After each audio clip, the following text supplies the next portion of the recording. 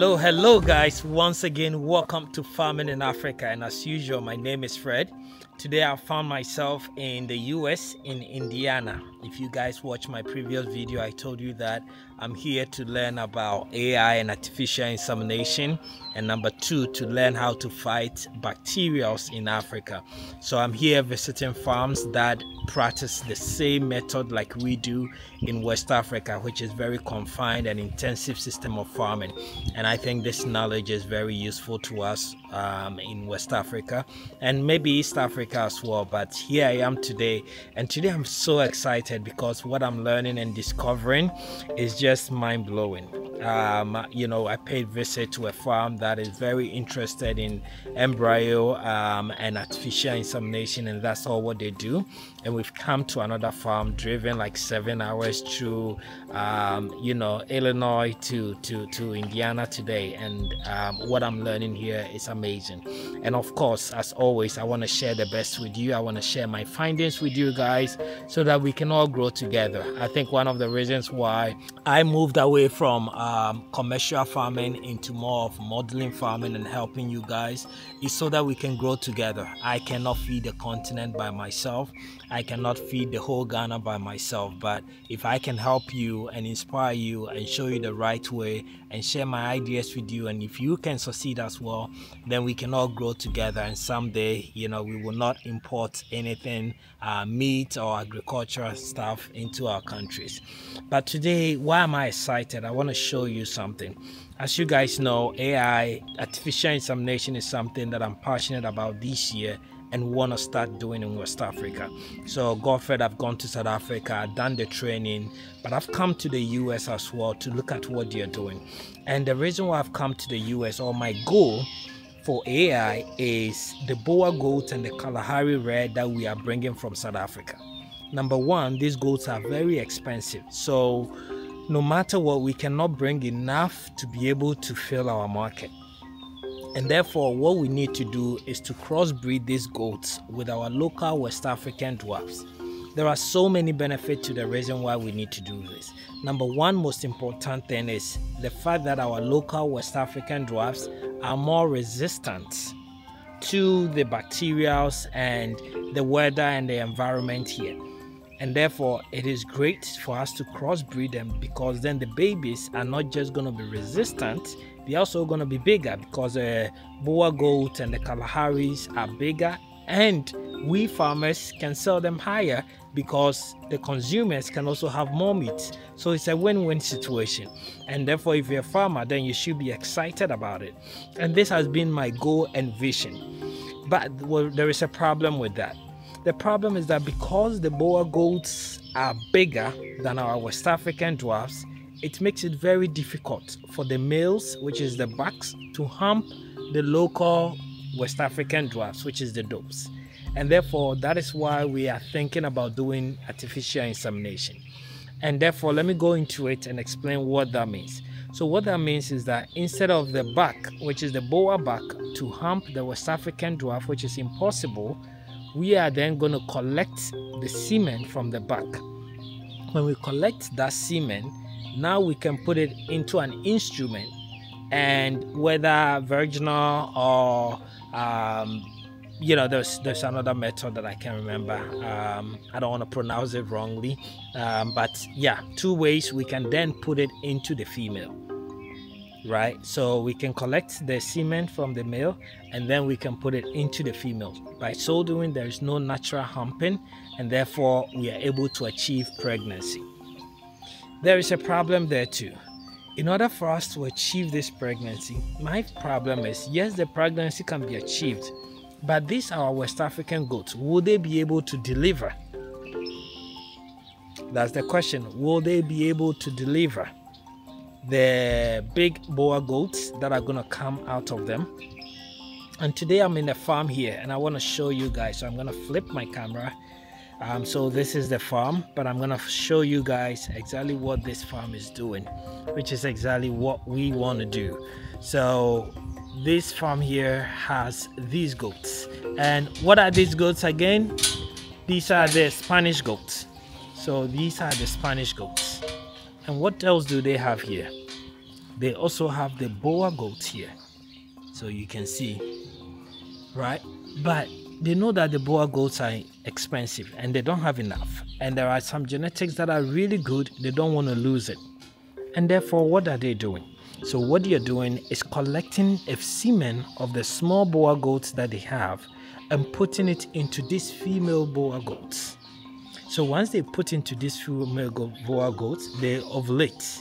So once they ovulate, what they do is through artificial insemination, they now transfer the embryo into these goats, right? So the goat you can see lying down is not dead. It's just in anesthesia. So they just put them down so that they can carry this process. And that process is happening right here. I am watching it live. I have watched thousands of goats, not thousands, but a lot of goats being done. And now I'm here recording this video to share that knowledge with you. Look at that Boer goat standing there. Very beautiful Boer goats, right? How do you get this genetic? Through what is happening, right? No, it's fine. So basically this goat now is done and it's gonna rest till it wakes up and then it will be pregnant.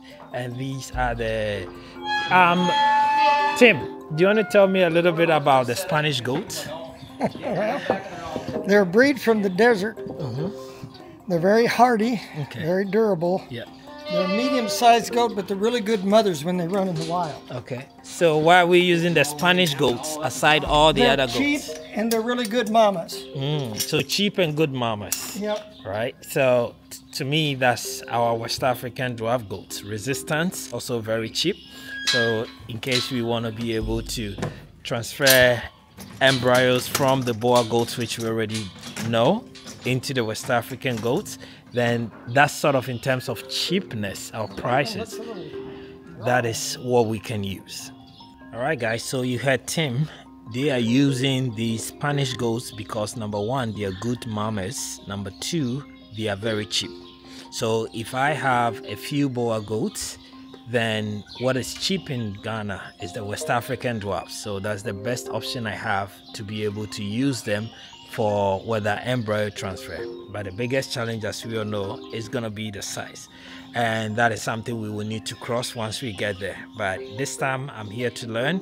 But at least I know that it's working with certain breed of goats. So now what is the size they are working with and how do we get that size, whether with our F1 crossing or F2, or maybe there is other goat breeds, you know, in West Africa that we have to try and make use of. So the research continues and we are going to continue learning and practicing and testing and failing and yeah, God knows how long it's going to take. But today I'm excited because I'm seeing the vision happen right in front of me. Not a Boer goat to a Boer goat, we've seen that, but a Boer goat with another breed and giving you a pure you know, Boer goats. And I think I want to show you guys that because I haven't shown you. I think there is a goat out there that Had Boer goats, purebred had Boer goats, yeah. But so they went through this process. They collect them out of these, yeah, put them in a Spanish, yeah. and then she had the babies down here. All right, let's follow Tim and see those goats, because that's the same process we're gonna do. So this goat here is Yeah. the result of what we did today. Exactly. So you can see that's a Spanish goat and giving birth to a pure Boer goat. The embryo was The a embryo, purebred Boer exactly. goat. She wasn't bred to him, she was implanted. Yeah, implanted. So that's 100% Boer goat. Yeah, even though it was given birth to by A Spanish. a Spanish goat. Exactly. And these are some pure Boer goats as Yeah. well, as you guys can see. I think there's another one. Right, look at that baby, very strong, very beautiful. So if you have a baby like that, it's better you use it with a West African and get more genetics out of it. Yeah. So they go from here to here. Yeah. And these are the ones that tested pregnant. Okay. So these goats went through the process, Okay. and now they're carrying pure Boer goat babies. They're pregnant Exactly. with goat babies inside. Wow, this is That's amazing. what these are. Yeah, so these goats here, even though they are Spanish goats, the baby they are carrying is pure Boer goats. And this is the goal, guys. Someday, I want you guys to come to my farm or visit your farm, see West African dwarfs or Senan goats, whatever goat, but carrying pure Boer goat, Kalahari goat, or Savannah goat, depending on what you want. And that's the vision. That is why we are here today, and that is what we are going to try our best to achieve. Let me know in the comment below what you guys think. Yeah. So one of these goats gave 19 babies today. 19. Yeah. Another one gave 17. 17 babies. So that's why we need all these goats to put the babies in, because the embryos, some of them are more mature, and they have a little cell around them. Yeah. When that ruptures or ripens, they need to be put in right away. You cannot freeze those. You cannot freeze it. They got to be so young before you can freeze them. There's only a certain stage. So that's why they get put in fresh. They'll still work fresh, but they won't work frozen. I see. So you get 3 stages. You get one that's not developed, that's no good. One that's mature that needs to be put in right away, and then one that can be frozen or put in. Either way, it's your choice. I see. Wow. So all these goats that are coming out, they've been put into them, and we are going to test them in how many weeks? 5 months. In 5 months. They give birth. End of July, they'll have a baby. They will have babies, and they will have purebred goats. And that's the goal, that's the vision, guys. And this needs to happen in West Africa as well. It's possible. So yeah, we are looking forward to it. Yeah, guys, I hope you have understood the process that we are learning here and what we are trying to do here. But if you have any question, let me know. This is going to take us some time, but I am very sure that it would happen. Tim, do you want to say bye to everyone? Bye, Thanks Tim. for coming and learning, and hopefully it will help you in the future. Definitely. We are hoping so. We're very hopeful. Thank you guys for watching, and I will see you in the next video that I do. I don't know what other thing we're going to learn here, but so far I'm very happy that I came, and it's been such an educational trip for me. And thank you. I hope you guys are home. Also, I appreciate the efforts. I will see you next time.